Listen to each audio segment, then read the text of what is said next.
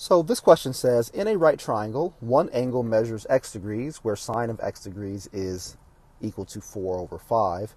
What is cosine of 90 degrees minus x degrees? So the strategy for this question is definitely plug-in picture.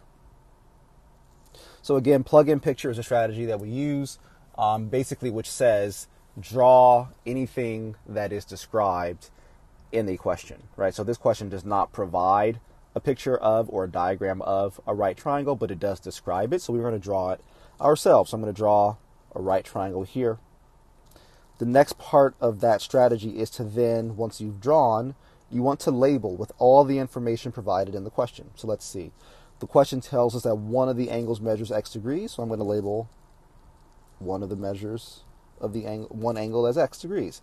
It also tells me that sine of x is equal to 4 over 5. So hopefully you remember that SOHCAHTOA tells us how to, basically tells us the ratios of each of our trig functions. So sine of an angle is equal to the opposite over the hypotenuse, or O over H.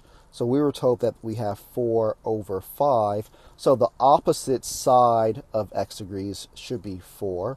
And the hypotenuse, which is always opposite of the 90-degree angle, by the way, or the longest side, the hypotenuse must be 5. Okay, so that's labeling with everything that we know. The third and last step to plug in picture is to then label with anything else relevant to the question that you know that was not provided. So, for instance, I have a triangle, so all I'm missing is this side here, which I can find, and I'm missing this angle here. So if I can label those, it's going to be very beneficial to me. So some of you may recall that there is a special right triangle called a 3, 4, 5 right triangle, which this triangle fits perfectly, making this side equal to 3. If you don't recall that, then hopefully you recall that if you have two sides of a right triangle, you can always find the missing side by using the Pythagorean theorem. So using this theorem here would help us to figure out as well that this missing side is 3. So I labeled that.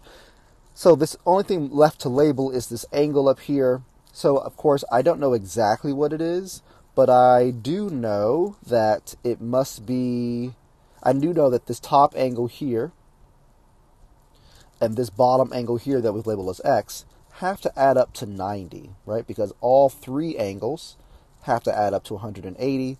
This angle here is 90 degrees, meaning that the bottom or the top and bottom right angle must add up to 90.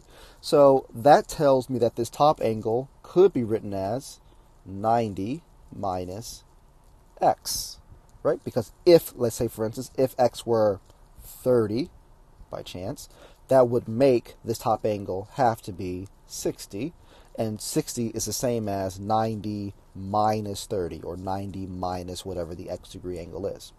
So now that I know that this angle here at the top is 90 minus x, I am in the driver's seat, because now if I'm looking for the cosine of 90 minus x,